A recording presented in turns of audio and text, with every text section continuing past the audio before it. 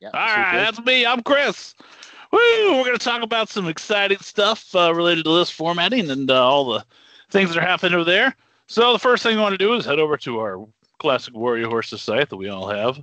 Now, the Warrior Horses, like a lot of us, have started to grow a little older, right? And they're realizing that they're set in some of their ways, and they're failing to attract some of the youngins, the youths of the horse community, right?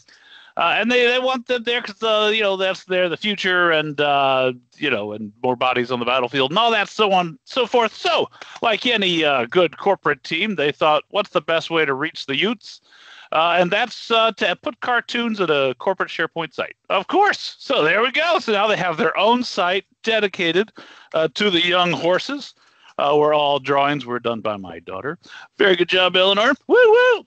All right. So what we're doing here is, in attempting to reach out to the youths, right?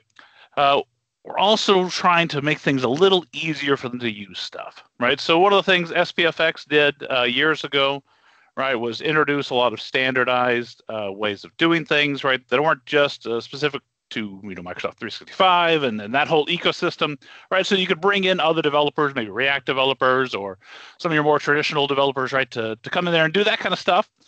Meanwhile, over on list formatting, someone thought, we want to be able to write HTML in these lists. Why don't we do that not with HTML, but with JSON to make HTML? Woo, that's a great idea. We'll do it in a very custom, unique way, specifically to Microsoft 365. So kind of the opposite. And that makes it harder for some of us to approach this, right? Even those of us that are working inside, SharePoint online all day, every day, we're playing Microsoft lists and so on. This isn't something you're doing as your primary job. So list formatting is one of those things you do as a small integration piece, right? Or something you tweak to a project and to make a huge difference in how people are using stuff. And it's really, really powerful, but there's quite a bit of a learning curve, right?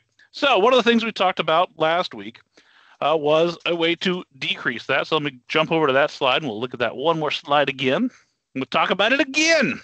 So this was the JSONify. A couple weeks ago, came out with this, right? So it's a VS Code extension.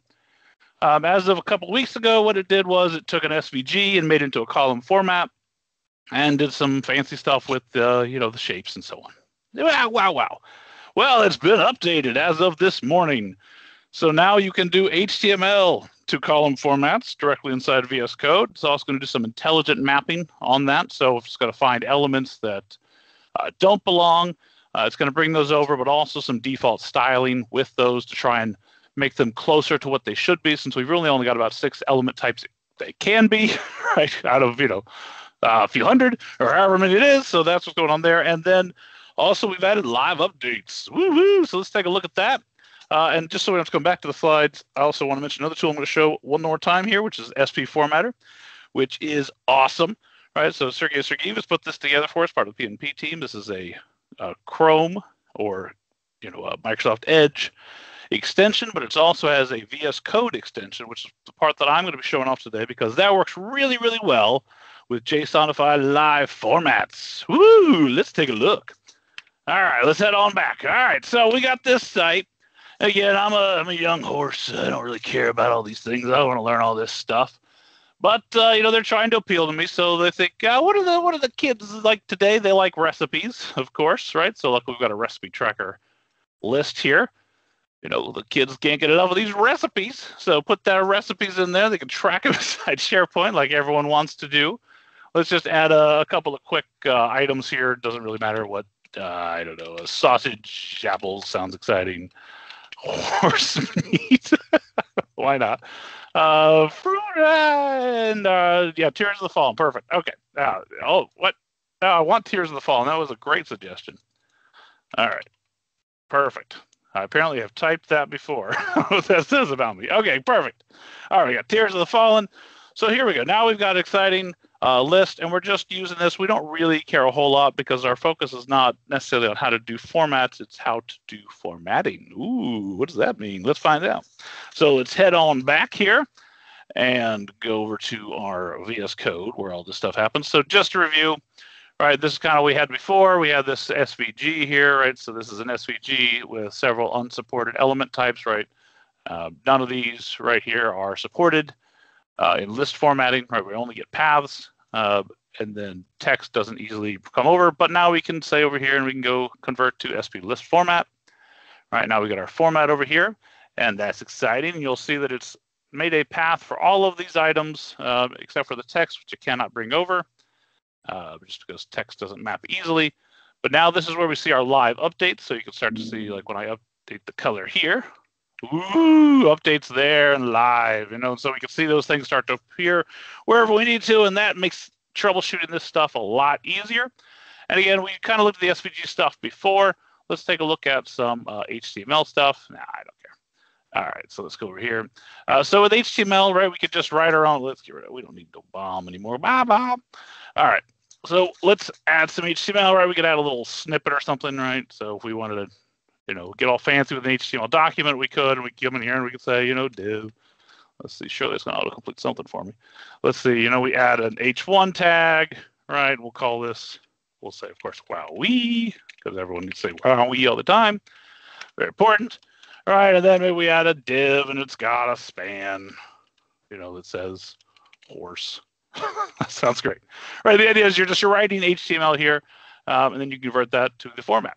And so now we have a format. And one of the things it's doing, you might notice is a little strange, is we've got a couple of styles that are showing up here that maybe don't always show up over here, right? And the reason for that is because H1 elements don't exist. They're not a supported element type, right? So really the closest thing we have is a div, but we can go ahead and apply some base styles on that to kind of respect that original designation as an H1, right? So this matches the default styling of the browser. So, you go with that. We've got that for all of them. So for all of the elements and everything that we are mapping over to either divs or spans, that's pretty much how that goes. If it's not one of the chosen elements, that's what it becomes, is a div or a span, sometimes with some extra styling associated with it, again, to make that all work magically. Okay, so now if we take a look at this, let's take a look at something just slightly even more magic, right, as we're messing with this. And let's see, let's move this guy like that into that guy, and then let's grab our horses. Where's our blood stallions? All right, let's move you down to that one. Okay, perfect. Okay, so then we can kind of see it, and I'm going to come in here and I'm going to format this thing. So I'm going to format this column, and I mentioned that extension. I'm trying to fit all this on the screen, so I apologize for being a little tinny. All right, and I'm going to just turn that on. All right, so once I've enabled that, you should see that show up down here once I pick advanced mode. I can see the advanced formatter. Right, it looks like it's already connected, but just to make sure, I'm going to start a new session. There we go. So when I start that session here, right, now you can see the HTML I wrote over here is becoming a format over here that's getting applied over here with SP formatter, and it's getting automatically previewed over here. So very fancy, right? So now I can do things like just edit my HTML directly, right? And I'm seeing it show up right in SharePoint, which is very, very exciting, right? So I, as a young horse that doesn't care about XSL or JS Link or all the history of the battles we fought coming through all our SharePoint wars over time, right? I know HTML, I know CSS, and someone asked me to make a date red. Well, I could do that, right? I could type in some date stuff here and I can make a red, and then you can do some tweaking here to make that a little better, right? So that's cool. We don't need all of this extra junk. That's just if you want it, right? You can have all that, but none of that's required, so we can make that look a little better. And now one of the real powerful things here is the fact that we're editing this here. Right here, we can get nice things like, horse is, are great, and then we'll say something like, emphasis, don't you think? So we just write these things in line, right? And then we could say, strong, and we're just mixing things in here. And we can say a style, right, is color, I don't know, red. Sounds good. Oh, we're not actually on that section, so let's see. So now what we're seeing, the power is, I'm able to just write this almost as a sentence. I can read it almost as a sentence. Because when you actually look at that inside a format, when you start to break things up across like this, and this is not not an uncommon scenario to be bolding or emphasizing things, putting color on certain parts of text, that gets really, really hard to read inside a format or to edit that. And it gets hard to do that in a way that's, in any way fast, right? Trying to move this and then drag these elements around is difficult. So write it in HTML, right? And get those auto completions and wow, wow, wow, wow, wow. That's exciting. Now, why don't we, now I'm still having to write this stuff. What's that all about? That's crazy, right? Well, you'll notice I've also pinned Copilot over here, right? So we can do some exciting Copilot stuff. So, I mean, no demo would be complete today without some kind of AI, right? Of course. So let's ask it first. Let's try and skip everything and say, generate a Microsoft SharePoint column format, right? That has a hot pink box with rounded corners. We're going to challenge it right now. A classy drop shadow, right? And a thick purple border. And we'll say inside the box is a header that says, "Nay, Queen." All right, great joke. All right, and has the classes MS font color white and MS font color theme primary -- hover classy. All right, and then why don't you slap some smaller text on there that says equals at current field plus single quote, exclamation point, single quote, double quotes, right? We're going to add that on there with a class of MS font color neutral primary, right? And then just for the heck of it, why not? We're going to position some pretty yellow SVG flowers, stars, or something over the top. Let's see how it does with that, right? So the idea is we're just going to see how good is Copilot at list formatting, right? Now, if it goes like it has before, I can tell you it's a bit of a mixed bag, right? So let's find out. First, it's going to tell us all the things it's going to tell us before it actually gets to actually telling us about it. So here we go. Here's a format starting to come out with everything we asked for here. Ooh. All right, and then I'm just going to copy that thing. Where's my copy button? Right up here. And because this thing's still live, I can just paste it in here, right? So I paste it in here. You'll notice it does not work, right? And we're like, what? It looks like a good format. And if you start to investigate, you start to notice a couple things. One, Copilot thinks H1 tags are acceptable, right? It'll actually say things in here like it's got a source for our image as an SVG. That's not going to work, right? It doesn't understand that we can just do an SVG. It's got some other weird stuff. I've actually seen it. Each time I've done this, it's been different, right? Sometimes it does the SPFX style classes, right, where it actually tries to put in those theme tokens and so on. So it's got some issues, right?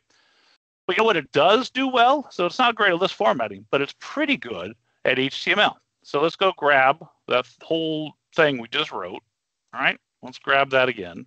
Let's paste it this time and say, instead of generating the format, let's say generate, some HTML. There we go. So we'll try that and we'll see if it does any better with that. We'll let it think for a moment. So here's some HTML code that should do those exact things that we're asking for, right? Well, we hope. always good to do it live. Let's see. So there we go. We've got ourselves a nice thing. It's drawn a polygon. That would be normally a problem for us, but we know that it's going to override. So we paste that in there. Boom. I don't know what it's doing with that as a star.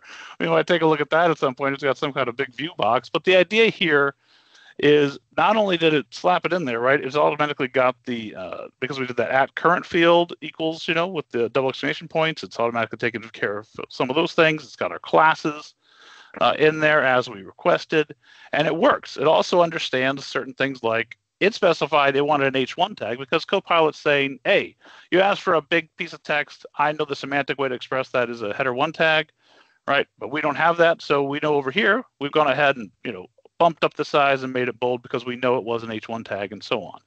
And so that's the exciting magic of JSONify. I'm trying to think what else we need to show you here. I guess that's probably enough.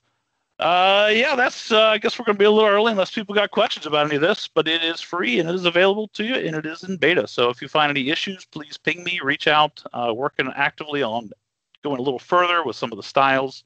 We're already doing inline styles or doing styles that are attributes are all being mapped correctly. But right now, if you've got style tags or, like a linked CSS, none of those are being brought over just yet. But hopefully soon, we'll see. All right, that's it for me, Paul.